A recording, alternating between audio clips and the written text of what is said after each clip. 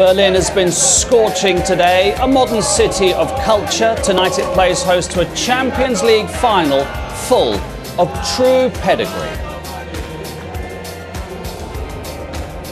Barcelona and Juventus are standard bearers for football of style and strength. Two teams of rhythm, exuberance and sheer intensity. Barcelona were first crowned European champions in 1992, the last year of the old European Cup. Tonight they're attempting to win the Champions League for a fourth time in 9 years. They're a club that sets the bar very high. What do you think he meant by the way that you went about your Champions League finals against Barcelona, those two matches? Yeah, I think in 09 and 11 we tried to go toe-to-toe with Barcelona. We thought we could beat them at their home game really, and we got found out. We wasn't good enough to do that, other than probably a 10-minute spell in the Rome game.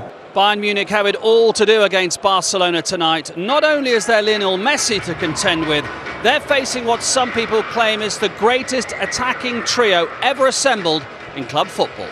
One down last year, they're three down this time. Does that have to alter the mindset, you think, Lee? Because, they've got such a big mountain ahead of them. Well, I think sometimes, you look at the game when you're 3-0 down, pressure's off you a little bit. Good evening. Jerome Boateng will still be having nightmares about Lionel Messi's second goal at the Nou Camp last Wednesday, which helped give Barcelona a 3-0 advantage over Bayern Munich heading into tonight's semi-final second leg.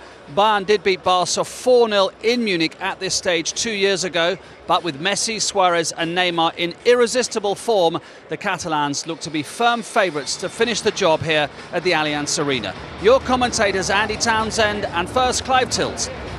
May I respectfully suggest that it might be very important whether they play Real Madrid. It'll be a first ever El Clasico final. Are Juve going to park the Fiat tomorrow night, are they?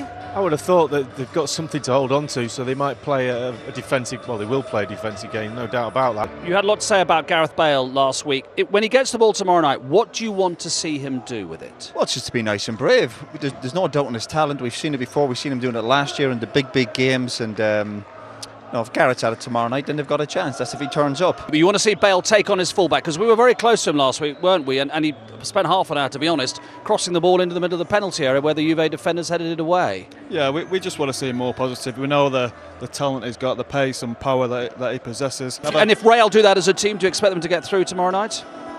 Yeah, I think it would be difficult. Juventus are a good side, we all know that. But you'd have to expect Real Madrid at home. They only need to win 1-0. How special would that be? An El Clasico final, how special would that be? Oh, it would be fantastic. I think, obviously, we keep saying there's a bit of hard work to be done yet, but I think that's what most supporters, particularly the neutrals, would love to see.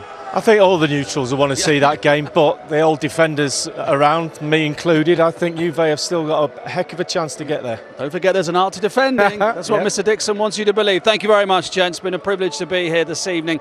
So as we say goodbye to him from the Allianz in Munich, we will see Barcelona in Berlin next month, their fourth Champions League final in 10 years. Thanks for watching. Very good night.